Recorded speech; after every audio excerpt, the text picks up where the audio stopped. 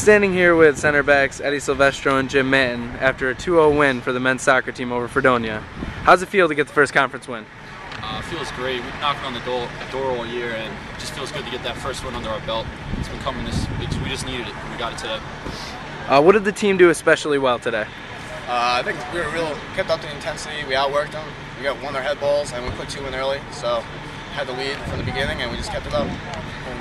And talk a little about tomorrow's Senior Day game against Buffalo State.